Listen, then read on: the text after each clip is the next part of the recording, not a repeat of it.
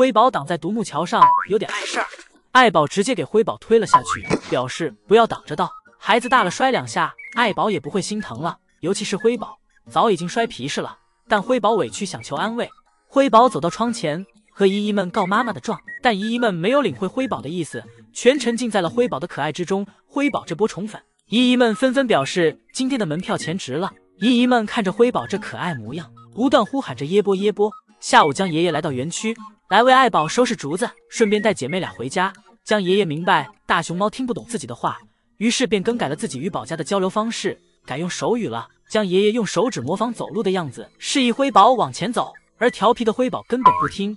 辉宝走着走着就趴了下来，表示自己累了，要休息休息。辉宝是有自己的想法的，而瑞宝此时就默默地趴在小滑梯上自己玩耍着。瑞宝继承了爱宝的性格稳定、妥妥的淑女熊。瑞宝看到爷爷走了回来，于是坐起身，之后目光便一直跟随着爷爷。看到爷爷靠近，瑞宝于是便躺了下来，跟爷爷撒娇。将爷爷把瑞宝揽进怀里，将爷爷宠溺地揉了揉瑞宝的小肚子。瑞宝的表情满是开心和享受，而辉宝这里正在追逐宋爷爷。自从爱宝给两个爷爷生了双胞胎后，俩爷爷就没再因为熊猫不够分而吃醋过，一人一只玩得刚刚好。将爷爷陪着瑞宝，宋爷爷陪着辉宝，不仅两只熊猫玩得开心，两个爷爷因有瑞宝和辉宝的陪伴也很开心。而与此同时的爱宝正在室外园区吃竹子，没有了姐妹俩的打扰，爱宝的生活也变得悠闲起来，可以独自享受一整个室外园区。爱宝在小木床上吃完竹子后，来到了小亭子上铲青团。爱宝对室外园区越来越熟悉了，而宝家的唯一男熊此时正在睡大觉。宝家活得最轻松自在的，非乐宝莫属了。今天爱宝在回室内带娃，还是在室外园区享受自由之间，选择了享受自由。爱宝站在门口思考片刻，转头就走了回去。爱宝心想，室内园区有奶爸呢，姐妹俩在室内出不了问题。看着爱宝这开心且自由的样子，让我一下想起了那年爱宝还没有生孩子的时候。那时爱宝和乐宝还没有带娃的疲惫，自己的竹笋也不会被抢，有的都是一个人的自由，以及每天来自奶爸们的宠爱。每天有着许多新奇的小玩具，到夏天时奶爸们还会优先为自己准备豪华的夏日套餐。记得那年爱宝和乐宝还互换了园区，怎么乐宝不管躺在背景多优美的地方都改变不了自己的滋味，反观爱宝这里简直不要太可爱，乐宝真是高攀了。当时江爷爷看到爱宝这炎热的样子，心疼的立马去买来一车冰块，然后便开始为爱宝布置园区。爷爷们给冰块放在了泳池里，可以起到给园区降温的作用。另外爷爷们还将冰块制作成了很多种形式，冰沙、刨冰应有尽有。爱宝走进园区，这时的园区不仅有鲜花，还有爷爷们从蝴蝶馆借来的园花。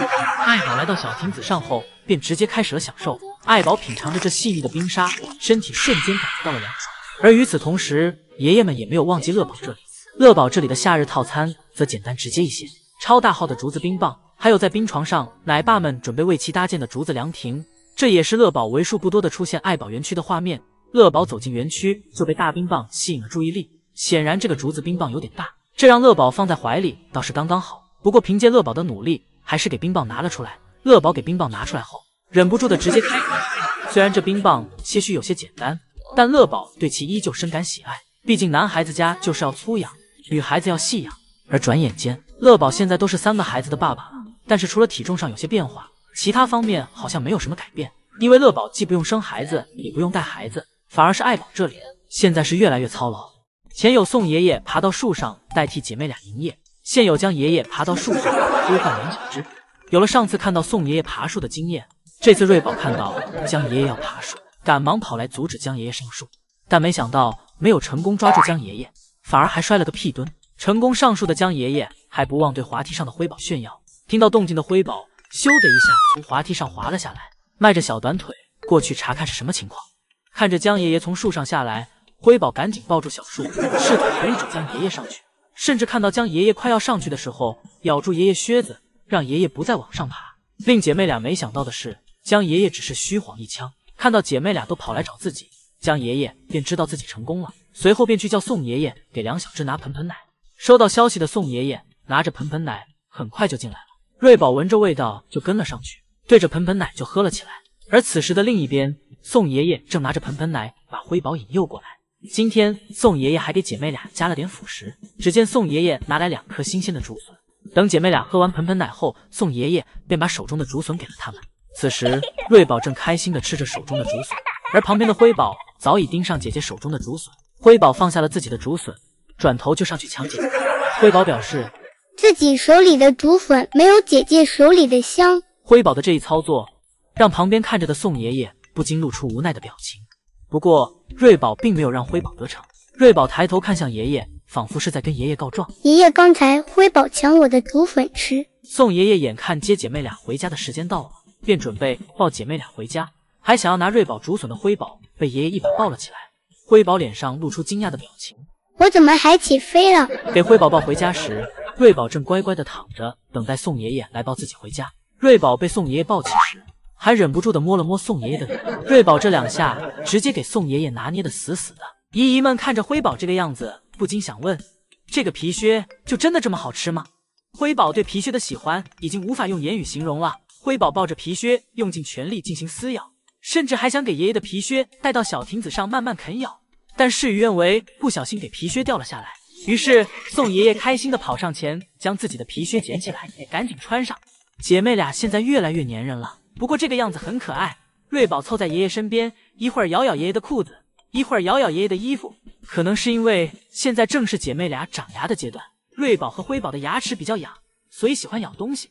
而与此同时的爱宝正四仰八叉的躺在室外园区的小亭子上，享受阳光。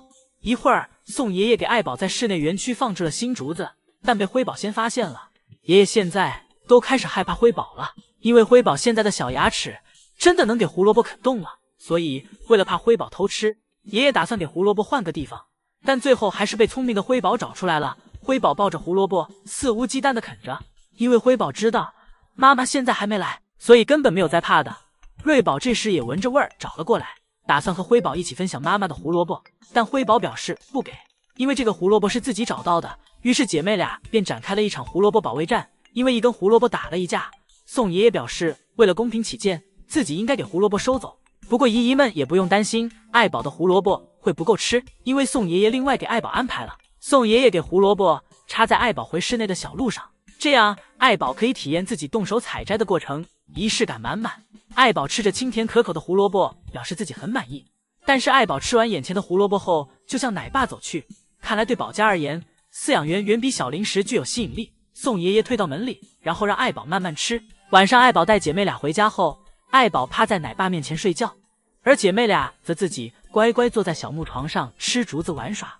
这样看上去，姐妹俩还是很让人省心的。第二天，姐妹俩出门，由于刚吃完早饭，姐妹俩现在活力满满，尤其是辉宝。辉宝来到园区后，就盯上了南天宝，抱着南天宝就是拳打脚踢。南天宝被辉宝压弯后，辉宝又立马起身，南天宝一下打在了宋爷爷的头上。宋爷爷问辉宝是不是故意的，是不是在报仇？辉宝表示自己没有，然后立马跑走。辉宝和瑞宝在园区一阵玩耍后，又莫名其妙的在饮水盆前打了起来。宋爷爷表示，大猩猩家族为了跟对方表示友好，就会跟对方进行打闹玩耍。或许辉宝和瑞宝也是在用这种方式表达对彼此的喜爱。姐妹俩玩闹累了，瑞宝去到了小树上睡觉，辉宝则坐在妈妈身前吃起了竹子。瑞宝、辉宝的生活真是多姿多彩，悠闲且治愈，安宁且和谐，总是让人感觉是误入了童话世界。